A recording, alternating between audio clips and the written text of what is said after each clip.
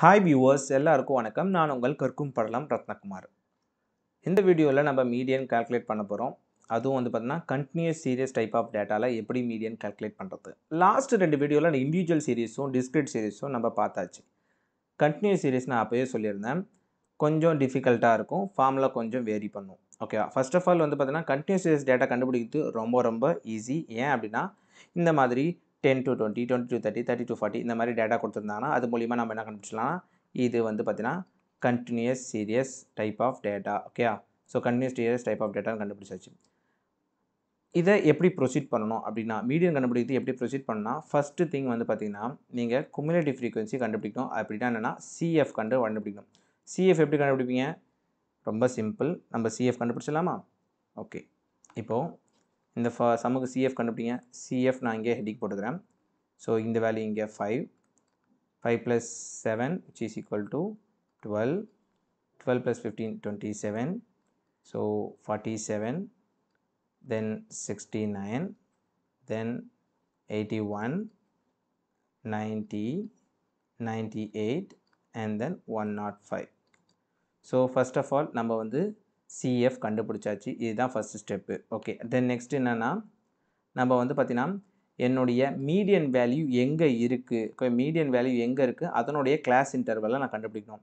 Then next we need to find the class interval. Class இன்டர்வலில் கண்டுபிடிக்கிறதுக்கு நம்ம என்ன பண்ணணும்னா அதுக்கு ஒரு ஃபார்முலா இருக்குது. m which is equal to n/2. n/2னா first n கண்டுபிடிக்கணும். n எப்படி கண்டுபிடிப்பீங்க? ரொம்ப சிம்பிள்.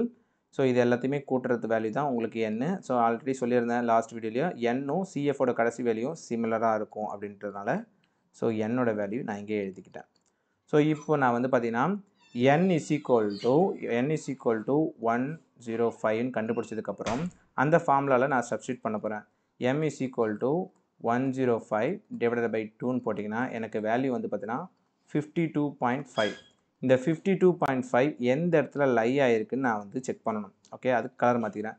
இந்த 52.5 எந்த இடத்துல லை ஆகிருக்குன்னா சிஎஃப்பில் செக் பண்ணணும். சிஎஃப்பில் தான் அந்த 52.5ஐ செக் பண்ணணும். ஸோ நான் செக் பண்ணும்போது வந்து பார்த்தீங்கன்னா இந்த 47க்கும் 69க்கும் நடுவில் தான் வந்து பார்த்தீங்கன்னா எனக்கு இந்த 52.5 வேல்யூ இருக்குது. ஓகே, இது நடுவில் இருக்குது. அப்போ நான் எதை சூஸ் பண்ணணும்னா லாஸ்ட் வீடியோலேயே சொல்லியிருந்தேன் இண்டிவிஜுவல் டிஸ்கிரீட் சீரிஸில் இந்த மாதிரி லையாக இருக்குன்னா கீழே இருக்க வேல்யூ தான் நம்ம வந்து ஃபோக்கஸ் பண்ணணும்னு சொல்லியிருந்தேன். அப்போ கீழே இருக்க வேல்யூ என்ன அப்படின்னு பார்த்தீங்கன்னா இந்த கீழே இருக்கிற வேல்யூ ஃபுல்லாகவே நீங்கள் வந்து சர்க்கிள் பண்ணி ஐடென்டிஃபை பண்ணி வச்சுக்கங்க. அப்போ தான் உங்களுக்கு ரொம்பவே யூஸ்ஃபுல்லாக இருக்கும். இப்போ நான் இதை ரெண்டுத்தையும் சர்க்கிள் பண்ணிட்டேன்னா ஓகே, இப்போ நான் சர்க்கிள் பண்ணியாச்சு. அப்போ என்னுடைய கிளாஸ் இன்டர்வல் என்னது? Class interval which is equal to என்னென்னா என்ன இன்டர்வல் கண்டுபிடிச்சிருக்கேன்னா 50 to 60. Okay, 50 to 60. இப்போது நம்ம இந்த கிளாஸ் இன்டர்வலில் கண்டுபிடிச்சாச்சு. தென் தேர்ட் திங் வந்து பார்த்திங்கன்னா நம்ம வந்து மீடியனுடைய ஃபார்முலா போட்டு டேரெக்டாக ஆன்சர் கண்டுபிடிச்சி இது வந்து பார்த்திங்கன்னா எந்த ஐட்டமில் இருக்குது அப்படின்றத கண்டுபிடிச்சோம். இங்கே வந்து பார்த்திங்கன்னா direct value. Okay, direct value எப்படி கண்டுபிடிப்பீங்கன்னா ரொம்ப simple. m is equal to lower limit L plus okay L plus ஒரு பெரிய ப்ராக்கெட் ஓப்பன் பண்ணிக்கங்க n/2 minus CF divided by F into I. இப்போ இந்த வேல்யூலாம் எப்படி நம்ம வந்து கால்குலேட் பண்ண போகிறோன்னா ரொம்ப சிம்பிள். இதில் வந்து பார்த்தீங்கன்னா நீங்கள் ஃப்ரீக்வன்சி கால்குலேட் பண்ணிக்கல இந்த இடத்துல அந்த ஃபார்முலாவை மறுபடியும் எழுதிக்கிறேன். ஸோ ஃபார்முலா எழுதிட்டதுக்கப்புறம் உங்களுக்கு நான் டீட்டெயிலாக எக்ஸ்பிளைன் பண்ணுறேன். m is equal to L plus ஒரு பெரிய ப்ராக்கெட் ஓப்பன் பண்ணிக்கிறேன். இதில் வந்து பார்த்தீங்கன்னா n/2 போட்டுக்கிறேன். n/2 minus CF divided by F into I. ஓகேவா? ஃபைன். இப்போ இதில் ஒவ்வொரு வேல்யூ நம்ம சொல்லும். எல்ன்றது என்னென்னா நம்ம என்ன கிளாஸ் இன்டர்வல் கண்டுபிடிச்சோமோ அதில் லோயர் வேல்யூ. எல்ன்றது lower value. அப்போ லோயர் வேல்யூ எவ்வளோ எனக்கு? L is equal to 50. Okay, அது முடிஞ்சு போச்சு. அடுத்து n/2னா டேரெக்டாக எனக்கே தெரியும். இங்கே 52.5 போட்டேன். ஸோ சம்ம போடும்போது போட்டலாம். சிஎஃப்ன்றது என்ன அது குறிக்குதுன்னா சிஎஃப்ன்றது என்னன்னா நீங்கள் மார்க் பண்ணியிருக்கீங்கள அதில் சிஎஃப் வேல்யூ என்னது 16. அதுக்கு மேலே இருக்கிற இந்த வேல்யூவை நம்ம பிக் பண்ணணும். எந்த வேல்யூனா இதுதான் உங்களுடைய சிஎஃப் வேல்யூ. ஓகே, இதுதான் உங்களுடைய சிஎஃப் வேல்யூ. நீங்கள் அந்த பாக்ஸ் போட்டிருக்கீங்களே அதுக்கு மேலே இருக்கிற அந்த 47 தான் நீங்கள் எடுத்துக்கணும். ஸோ அது 47.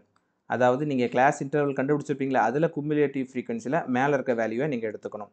தென் நெக்ஸ்ட் அதுக்கடுத்து வந்து பார்த்தீங்கன்னா எஃப்போட வேல்யூ என்னன்னு பார்த்தீங்கன்னா ரொம்ப சிம்பிள்.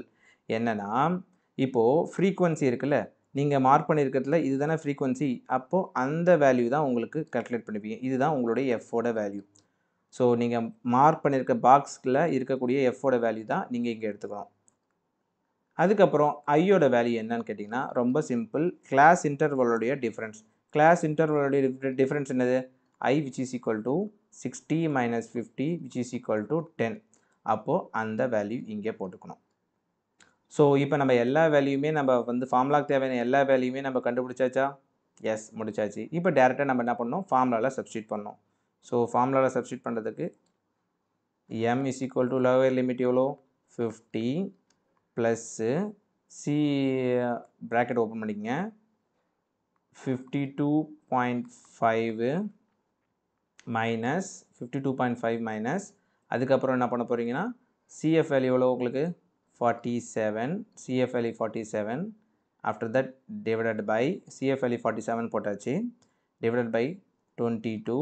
இதனுடைய கால்குலேஷன் பக்கத்தில் இன்ட்டு 10.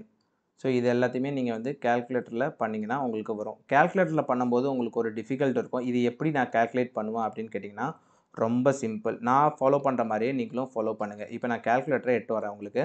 இப்போ கால்குலேட்டர் எனக்கு வந்துடுச்சு. இப்போது இதில் நான் என்ன பண்ண போகிறேன்னா ஃபர்ஸ்ட் ஆஃப் ஆல் இந்த 52 மைனஸ் 47 இருக்குதுல அந்த வேல்யூ கண்டுபிடிக்க போகிறேன்.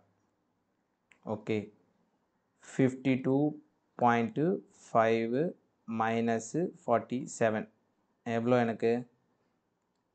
5.5. ஓகே, 5.5 வந்துச்சா? அப்போது 5.5 நான் ஃபஸ்ட்டு போட போகிறேன். ஸோ 50 இங்கே வச்சுக்கிறேன், ப்ளஸ்ஸு ப்ராக்கெட் ஓப்பன் பண்ணி 5.5 டிவைடட் பை 22 இன்ட்டு 10 போட்டுட்டுனா அதுக்கப்புறம் என்ன பண்ணுறேன்னா இந்த 55.5 இன்ட்டு 10 போட்டிங்கன்னா உங்களுக்கு என்ன ஆன்சர் வரும்? ஸோ இப்போ கொஞ்சம் இது பண்ணுறதுக்காக நான் இந்த இடத்துல கொஞ்சம் எடுத்துக்கிறேன், இதை நான் ரஃப் பண்ணிக்கிறேன். ஓகே, ஸோ 5.5 இது போட்டால் எனக்கு 50 ப்ளஸ்ஸு இது என்ன வரும் எனக்கு? 55 டிவைடட் பை 22ன்னு வருமா? 55 பை டிவைடட் பை 22ஓட வேல்யூ என்னன்னு கண்டுபிடிங்க கால்குலேட்டர் யூஸ் பண்ணி. ரொம்ப simple. 55 divided by 22 which is equal to 2.5. okay, which is equal to 2.5. அப்போ 50 plus 2.5 is equal to 52.5. 52.5. okay, so இப்போ என்னோட மீடியன் வந்து பார்த்தீங்கன்னா ஃபைனலாக median is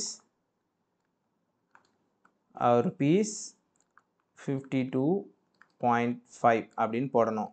இப்போ உங்களுக்கு ஒரு கன்ஃபியூஷன் இருக்கும். என்னன்னா எனக்கு இந்த இடத்துல n வேல்யூவும் 52.5 வந்துச்சு, இதுவும் எனக்கு 52.5 வருது, அப்போ ரெண்டுமே சேமா அப்படின்னு கேட்டிங்கன்னா ரெண்டுமே சேம் கிடையாது. இந்த ப்ராப்ளத்தில் ரெண்டுமே சேம் வேல்யூவாக வந்திருக்குது. பட் அதுக்கும் இதுக்கும் டோட்டலி டிஃப்ரெண்ட். இது வந்து பார்த்தீங்கன்னா நம்பர் ஆஃப் ஃபேமிலியில் 52nd ஃபேமிலியோடைய இன்கம் தான் வந்து பார்த்தீங்கன்னா எனக்கு மீடியனாக வந்திருக்கு அப்படின்ட்டு சொல்லிட்டு தான் அவங்களுடைய வேல்யூ வந்து பார்த்தீங்கன்னா 52 ரெண்டுமே ஈக்குவலாக வந்திருக்கு. That's it.